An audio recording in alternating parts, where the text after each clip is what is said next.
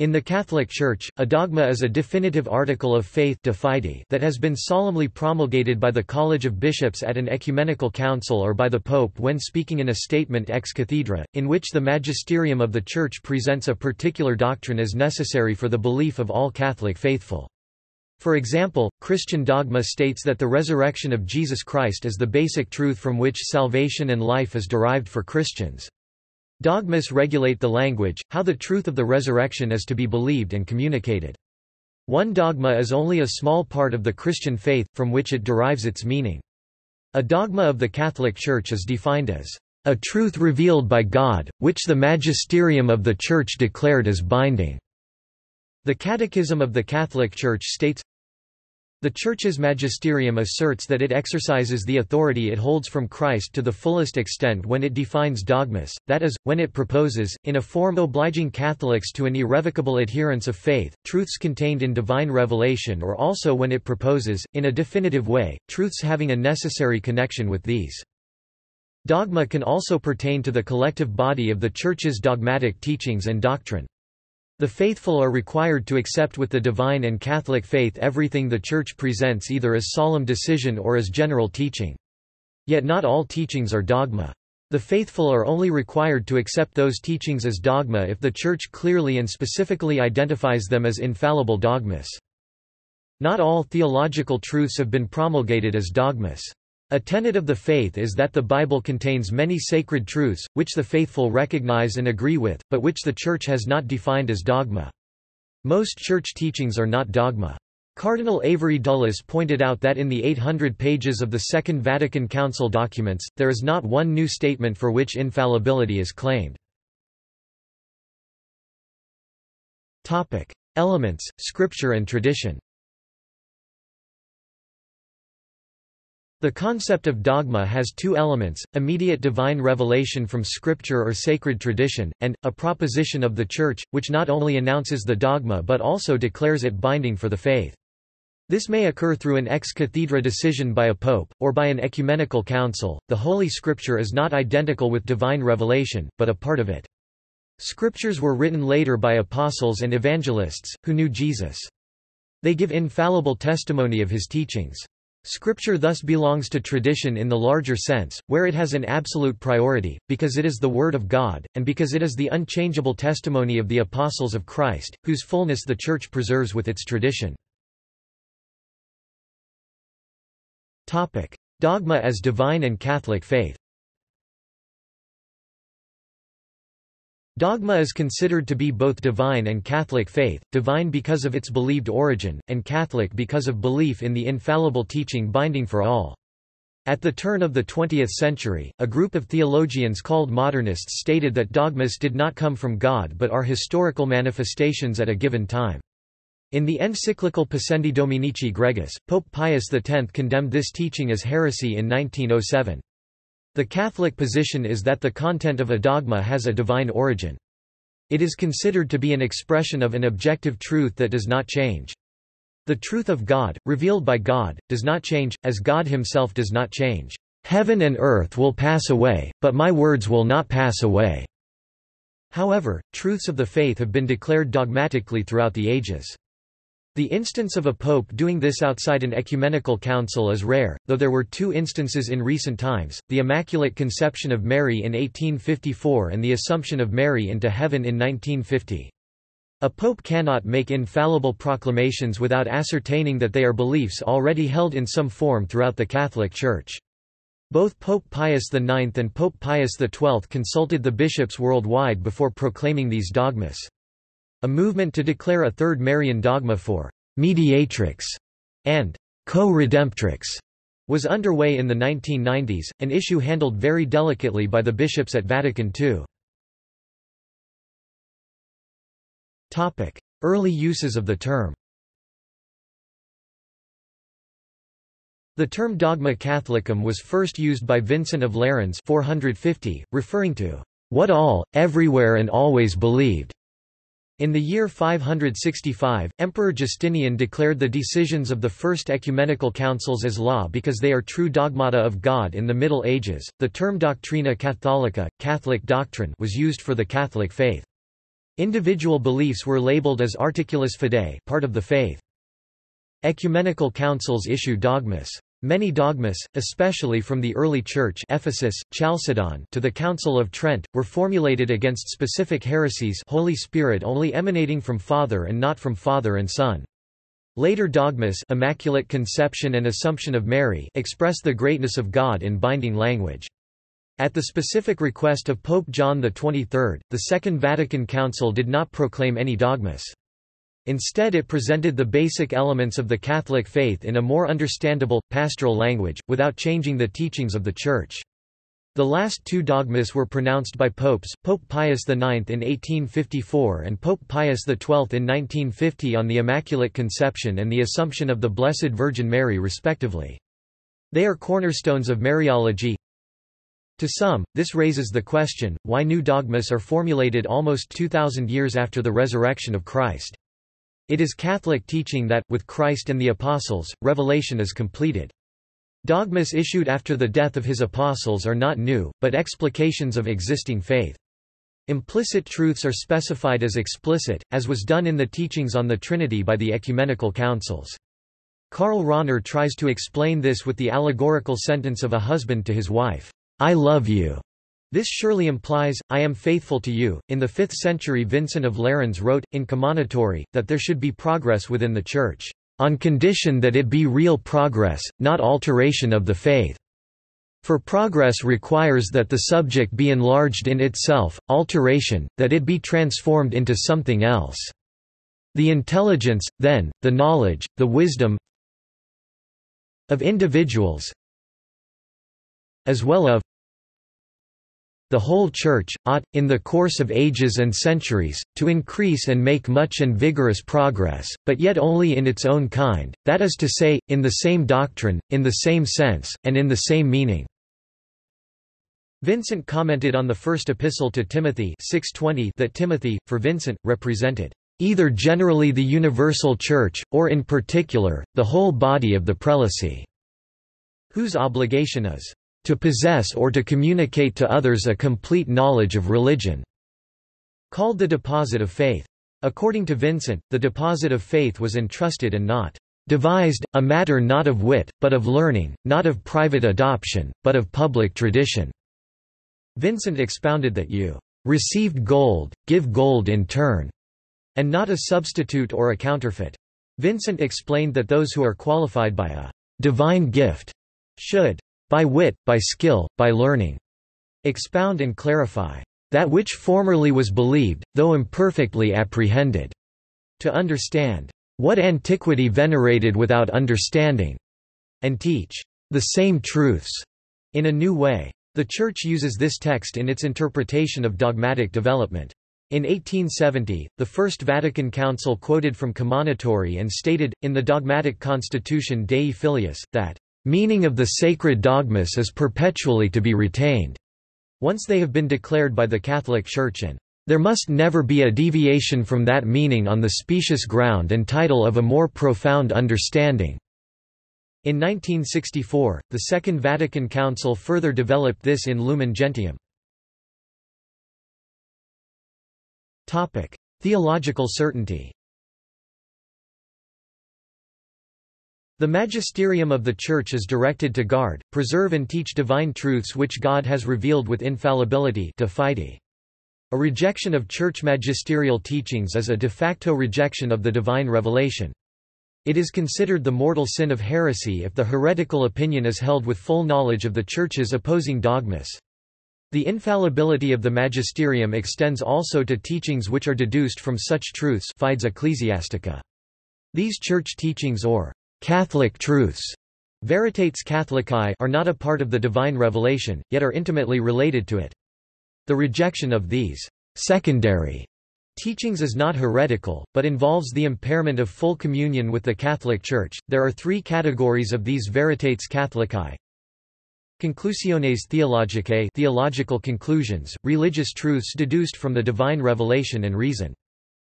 Facta dogmatica, dogmatic facts, historical facts not part of revelation, but clearly related to it. Truths of reason, presupposed philosophical definitions used in the definitions of dogmas, the theological certainties of all teachings, from the divine revelation to the least certain veritas catholica, are ranked as follows. De fide, from the faith, the highest degree of certainty, considered part of the divine revelation and infallibly asserted. Fides ecclesiastica, the faith of the Church, Church teachings that have been definitively decided on by the magisterium in an infallible manner. Sententia fidei proxima, teaching proximate to the faith, Church teachings that are generally accepted as divine revelation but not defined as such by the magisterium. Sententia ad fidem pertinens, or sententia theologicae certa, teaching pertinent to the faith, or theological ascertain teaching, Church teachings that the magisterium clearly decided for, albeit without claiming infallibility. Sententia communis, common teaching, teachings which are popular but within the filtered range of theological research. Sententia probabilis, probable teaching, teachings with a low degree of certainty. Those of this certainty which are considered in agreement with the consciousness of the faith of the Church are called sententia pia, pious opinion. Sententia bene fundata, well-founded teaching, teaching that is well-reasoned but does not, however, rise to being called probable. Opinio tolerata, tolerated opinion, opinion tolerated, but discouraged, within the Church. Papal bulls and encyclicals. Pope Pius XII stated in Humani Generis, that papal encyclicals, even when they are not ex cathedra, can nonetheless be sufficiently authoritative to end theological debate on a particular question. Nor must it be thought that what is expounded in encyclical letters does not of itself demand consent, since in writing such letters the popes do not exercise the supreme power of their teaching authority. For these matters are taught with the ordinary teaching authority, of which it is true to say, "He who heareth you, heareth me." Luke chapter 10 verse 16, and generally what is expounded and inculcated in encyclical letters already for other reasons appertains to Catholic doctrine. But if the supreme pontiffs in their official documents purposely pass judgment on a matter up to that time under dispute, it is obvious that that matter, according to the mind and will of the pontiffs, cannot be any longer considered a question open to discussion among theologians. The end of the theological debate is not identical, however, with dogmatization. Throughout the history of the Church, its representatives have discussed whether a given papal teaching is the final word or not. In 1773, Father Lorenzo Ricci, hearing rumors that Pope Clement XIV might dissolve the Jesuit order, wrote, "It is most incredible that the Deputy of Christ would state the opposite, what his predecessor Pope Clement XIII stated in the papal bull Apostolicum, in which he defended and protected us." When, a few days later, he was asked if he would accept the papal brief reverting Clement XIII and dissolving the Jesuit order, Ricci replied that whatever the Pope decides must be sacred to everybody. In 1995, questions arose as to whether the apostolic letter Ordinatio Sacerdotalis, which upheld the Catholic teaching that only men may receive ordination, is to be understood as belonging to the deposit of faith. Pope John Paul II wrote, "Wherefore, in order that all doubt may be removed regarding a matter of great importance, a matter which pertains to the Church's divine constitution itself, in virtue of our ministry of confirming the brethren cf. LK 2232, we declare that the Church has no authority whatsoever to confer priestly ordination on women and that this judgment is to be definitively held by all the Church's faithful." Dulles, in a lecture to U.S. bishops, stated that Ordinatio Sacerdotalis is infallible, not because of the apostolic letter or the clarification by Cardinal Joseph Ratzinger alone but because it is based on a wide range of sources, scriptures, the constant tradition of the Church, and the ordinary and universal magisterium of the Church. Pope John Paul II identified a truth infallibly taught over 2,000 years by the Church. Critics of Ordinatio Sacerdotalis point out, though, that it was not promulgated under the extraordinary papal magisterium as an ex cathedra statement, and therefore is not considered infallible in itself. Apparitions and revelations. Private revelations have taken place within the Church since the very beginning. For example, the Our Lady of the Pillar appeared to James the Greater. Apparitions are not a part of apostolic tradition, since that would imply divine revelation is incomplete, which in turn would imply God can perfect himself. The Catholic Church distinguishes between the apparitions within divine revelation, such as the risen Jesus apparitions to the apostles and the sign of the woman in the Book of Revelation, and apparitions without divine revelation, such as Our Lady of Fatima and the apparitions to Saint Mary Magdalene, because the age of divine revelation was closed with the completion of the New Testament when the last of the apostles died, while Our Lady of the Pillar appeared during the Apostolic Age. The apparition is not a dogma since it is not part of the Catholic faith, in the Bible or in apostolic tradition. It is a local tradition, which is distinct from apostolic tradition. Ecumenical aspects. Protestant theology since the Reformation was largely negative on the term dogma. This changed in the 20th century, when Karl Barth, in Kirchliche Dogmatik, stated the need for systematic and binding articles of faith. The Creed is the most comprehensive, but not complete, summary of important Catholic dogmas. It was originally used during baptism ceremonies. The Creed is a part of Sunday liturgy. Because many Protestant churches have retained the older versions of the Creed, ecumenical working groups are meeting to discuss the Creed as the basis for better understandings of dogma. Notes. References. Sources. Bienert, Wolfgang 1988. Lexikon der katholischen Dogmatik in German. Freiburg, Herder. Denzinger, Heinrich, Hunnermann, Peter, et al., eds. 2012. Enchiridion Symbolorum, a compendium of creeds, definitions and declarations of the Catholic Church 43rd ed. San Francisco, Ignatius Press. ISBN 0898707463. Dulles, Avery 1971. The Survival of Dogma, Faith, Authority and Dogma in a Changing World. Garden City, New York, Doubleday. OCLC 610489855. Dulles, Avery 1971. The Changing Forms of Faith. The Survival of Dogma. Garden City, New York, Doubleday. pp. 17–31. OCLC 610489855. Dulles, Avery 1970. The Magisterium and Authority in the Church. In Devine, George. In Theology in Revolution, Proceedings of the College Theology Society. Staten Island, Society of St. Paul. pp. 29–45. ISBN 9780818901768. College Theology Society Annual Convention, Chicago, April 6–8, 1969. Heinrich, Johann B. 1900. Huppert, Philipp, ed. Lehrbuch der katholischen Dogmatik in German.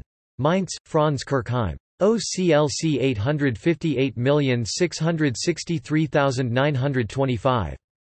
One or more of the preceding sentences incorporates text from a work now in the public domain. Vincent of Lerins, Charles A. Hurt-Lee, trans. 1955–1894 by various publishers.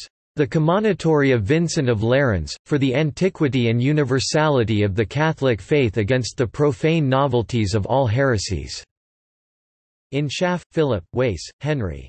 Sulpicius Severus, Vincent of Lerins, John Cassian.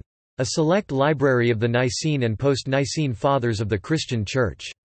2nd Series. 11 reprint ed. Grand Rapids, B. Eerdmans. OCLC 16266414 via Christian Classics Ethereal Library, Ott, Ludwig 1965. Grundriss der Dogmatik in German. Freiburg, Herder.